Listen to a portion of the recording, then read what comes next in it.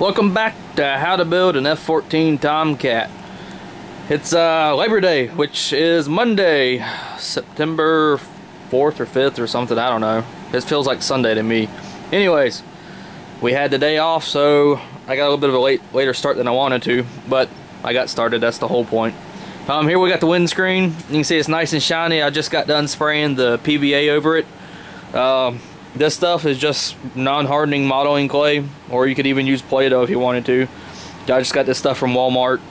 Any hobby, any craft store should have it. Here in the back side is just, it's actually made by Rubbermaid. It's just particle board shelf with kind of like a tape cover over it, so it's not really the melamine stuff that I use on the stab. But it was the right size where I wouldn't have to cut up a 3x5 sheet, so I figured I'd try and use it. It's essentially the same stuff, and it's actually got a smoother finish than the melamine boards. But the windscreen's done. The tape is just holding the board up against the backside of the canopy nice and tight for the windscreen. Over here we've got the nose cone, again parting planes, and it's been sprayed with PVA. That's my cutoff that I was telling y'all to hold on to from the horizontal stab mold. That's just one side of one half of one mold. The other stuff I got to cut it a little bit closer when I did the other three halves, so it was actually not even worth keeping. Parting planes for this, there's no undercuts or anything, so I just decided to do it all in one big piece. Hopefully that doesn't go to bite me in the butt when I go to take that thing out, so we'll see. If anything happens, I'll just cut the mold off. And then we got the canopy frame, again the same shelving material. This has been sprayed with PVA. Not a whole lot different between this and everything else. The only thing that's a little different is, I'll see if I can't get a close-up of it. If you'll, let me move it where I can get some better light on here.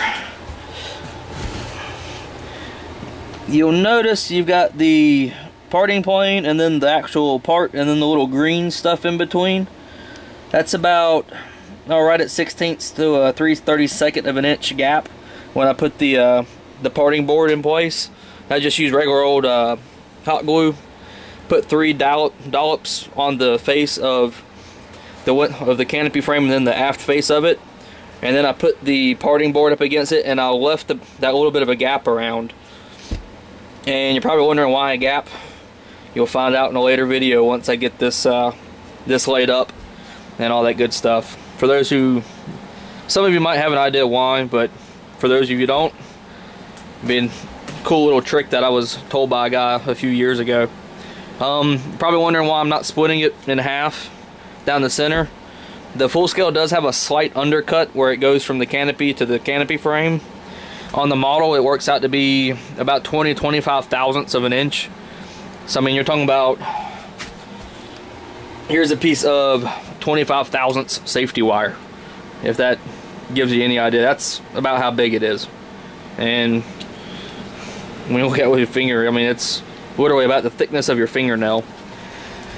So doing that on the part, or on the actual windscreen here, is extremely unnoticeable on the model. And then the actual shape of the canopy, how it kind of bows out and comes back in, it actually gives it the appearance that it has an undercut.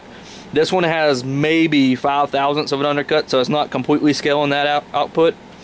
But the reason why I decided to do it that way is I don't have to split it down the center and have a 3-part canopy mold and a canopy frame mold. So I can actually have 2 pieces and that's it. So one less parting plane, one less joint, much easier for having to lay it up. When I get ready to, this is actually going to be the mold to make the plug that the vacuum formed clear canopy is going to be pulled from, if that makes sense. But anyway, it's going to be, the canopy is going to be a little bit larger than it, because it's going to be basically formed on the outside. A little different, but anyway, this part, once it's done, will be recycled or just put aside in case I have to have another one. And the bottom part here will actually be retained for the second half of the mold, as that'll actually be the actual canopy frame with all the detailing and everything on it. Same goes with the windscreen. Once it's molded, and whenever I make a plug from that mold, I'll fill it with some sort of foam or casting resin or something. It'll be discarded, and then all the detailing will go on with the litho plate around the windscreen area. So it's kind of a short video, this one here. I'm gonna let the PVA sit for probably about another 45 minutes to an hour, and then I'm gonna come out here and start slapping some resin on everything. My Harbor Freight order did not get here in time, so I don't have but 1 or 2 brushes left, so I'm gonna have to use some of those really small 1/2-inch acid brushes to do some of this stuff, and then save the bigger brushes I have for doing the epoxy, not the actual laminating resin. I'm gonna use a different resin. I'm gonna use the US Composite 635 resin with the pumps for these parts, since they're not really production parts. And then for the nose cone, I will probably use the AdTech 301 resin that I've been using. The only reason is the US Composite stuff is a little bit cheaper, and I've got a partial gallon that's getting close to expiration date that I need to use up. So once I get ready to start slapping some epoxy or some laminating resin, I'll pop up in the video camera, get it running, and I'll let you guys have a watch. And then later tonight, I'm going to start doing the detail work, that panel line and then the screw detail on these 2 fairings. That way I can get the vertical fins ready to start molding for later this week. Hopefully my brushes get here Tuesday or Wednesday. So getting closer. Flap parting plane boards.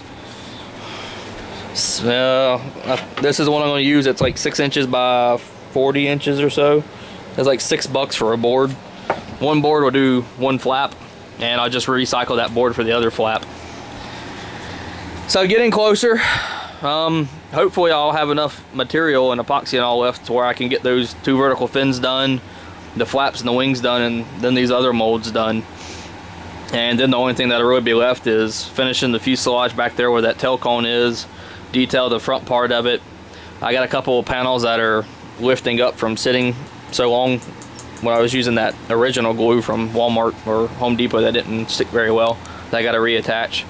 But yeah, I mean, that's pretty much where we're at on this Labor Day, holiday, Monday, weekend extension. Not looking forward to work tomorrow, but got to pay the bills. Anyway, that's where I'm at. I'll get the video back up when I start slapping some epoxy on everything. Till then, y'all have a good afternoon, morning, wherever you are.